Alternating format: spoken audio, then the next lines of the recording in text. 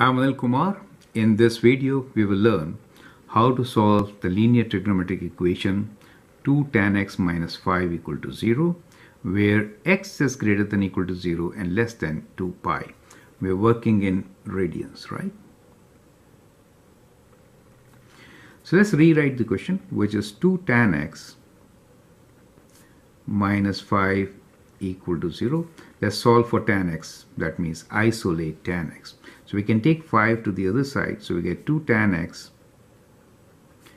equal to 5 divided by 2 gives us tan x equals to 5 by 2, or you can say 2.5, right? Now we need to find x.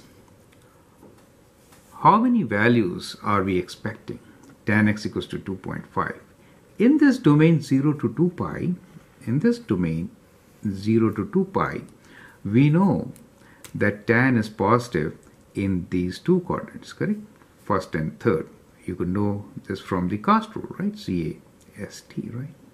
So tan is positive in these two quadrants. So you're expecting two solutions to this. Let me just draw a line like this.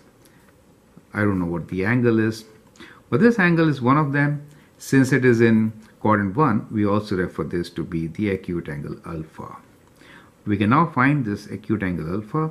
The other angle, this is also alpha, directly opposite. The other value of x will be pi plus alpha. So we are looking for two values. One is alpha, the other one is pi plus alpha. These two values are within 0 to 2 pi and are the solutions for this given equation. So let's use the calculator. So what are we looking for? We are looking for tan alpha equals to 2.5 or alpha equals to tan inverse of 2.5, right? So let's use the calculator. It should be set in radians. Shift tan inverse 2.5 equals 2. So we get a value which is 1.19, right? So that is the value of alpha. So one of the solutions we see is alpha itself. So we can say x is equals to 1.19. The other value, so there are two solutions. The other value is pi plus alpha. So the other value is pi plus 1.19. So this is approximate value. Let's add pi to 1.19 to get the other value. Plus pi equals 2.